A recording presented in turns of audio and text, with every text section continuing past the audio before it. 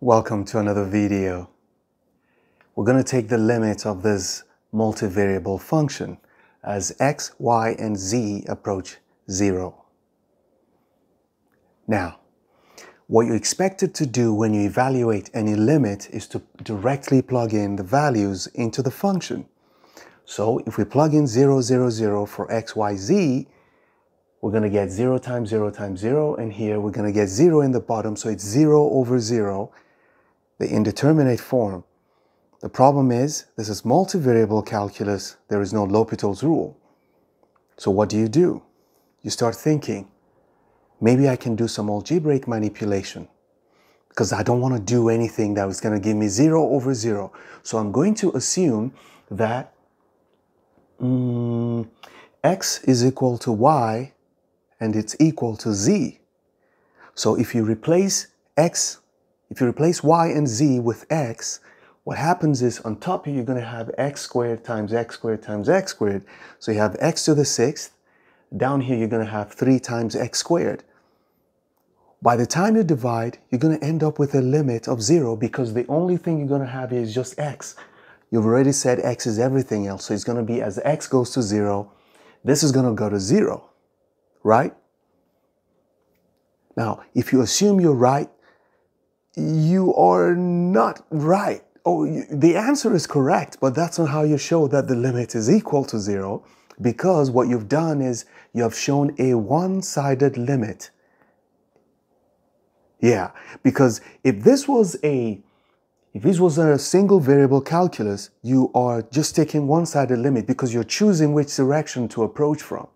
Well, you have to find another direction to approach to see that the limits are the same. So you have to do something else.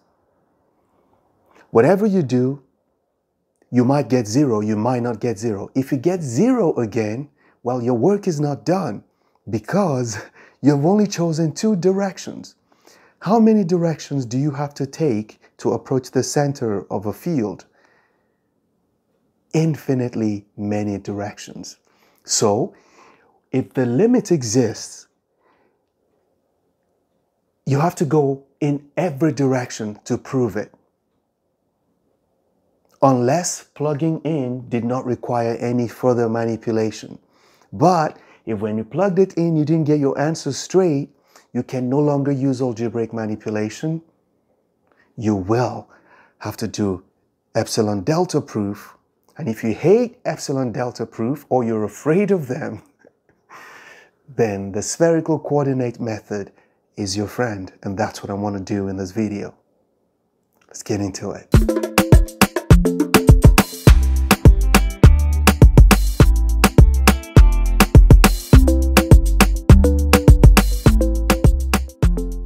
In this video, I'm just going to focus on how to compute this limit. I will not explain the whole conversion. I'm just going to show you what you're supposed to do.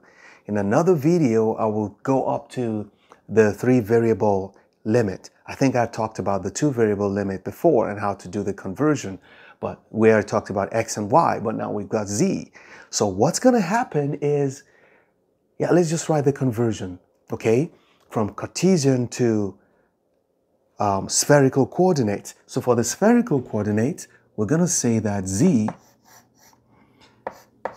is equal to rho cosine phi.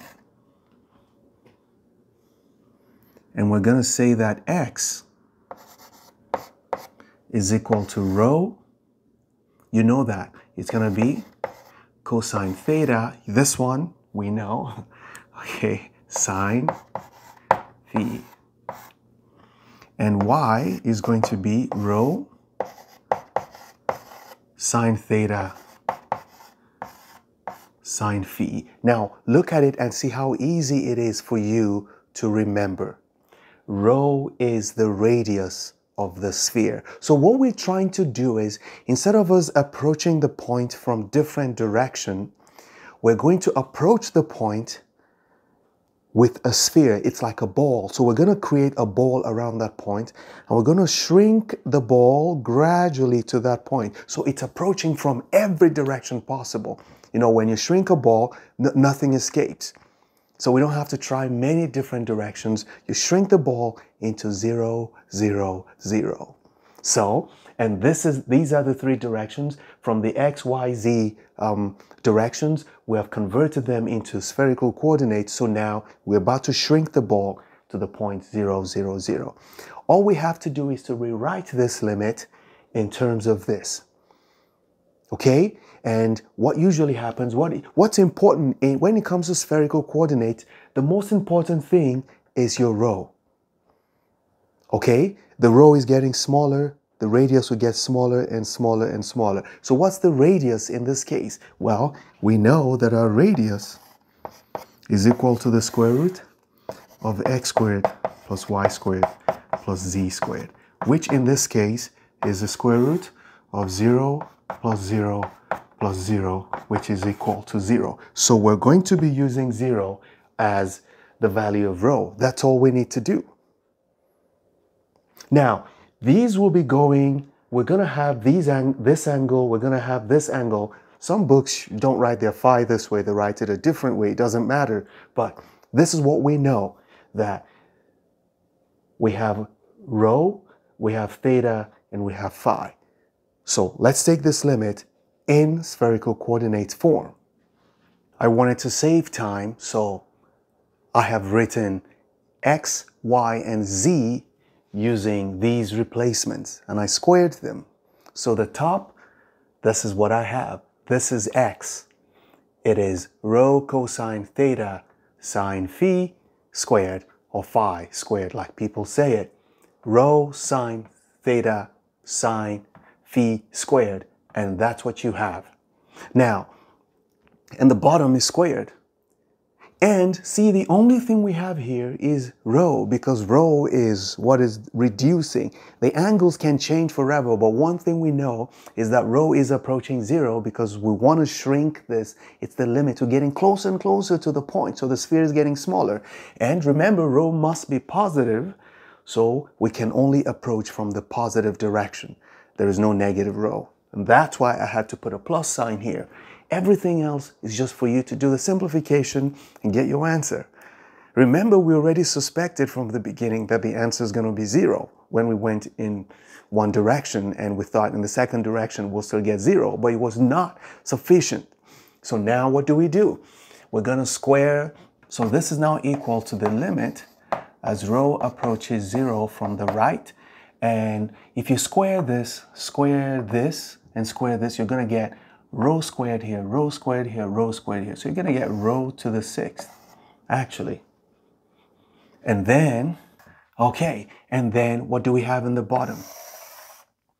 In the bottom, we're going to have a square, we're going to have a square, but because there's a plus between them, we're going to pull out all the phi squareds. So we have this. So this is cosine squared theta sine squared phi. And then you have, so we need to put this in parentheses, we're going to have plus sine squared theta sine squared phi, and we're going to have plus, this is going to be cosine squared phi. Okay, so is there any simplification in the bottom? Cosine squared theta plus sine squared, oh, the two of them have this in common, so we can factor that out, and then we can cancel this so that what we have is the limit as rho approaches 0 from the right of, this is going to be rho to the 4th, and nothing simplifies here. We're still going to have cosine squared theta, sine squared theta, sine to the 4th of phi, cosine squared of phi. And in the denominator now I have sine squared phi plus sine squared phi. So I can pull sine squared phi out. So I have sine squared phi into, this is going to be cosine squared theta plus sine squared theta plus cosine squared phi. Nice. I like that. And this is going to be the limit as rho approaches 0 from the right. And now if you write this out, this is going to be rho Nothing changes here. You still have cosine squared theta, sine squared theta, sine to the fourth of phi, cosine squared.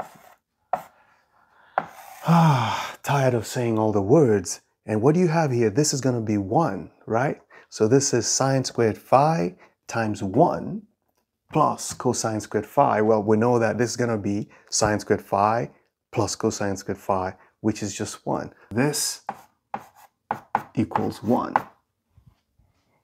Everything in the denominator. So what we have here, so we don't need to worry about whether we're dividing by anything weird or not. And now we can take our limit. Hey, this is to the fourth. So if you plug in 0 here, you just, whatever these are, anything times 0 is 0. Anything times 0. As long as this is not infinity. And we're sure this is not infinity. And that's our answer. Now I have shown that this limit is equal to 0. Cha!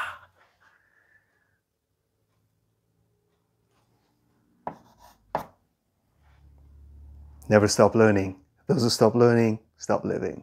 Bye-bye.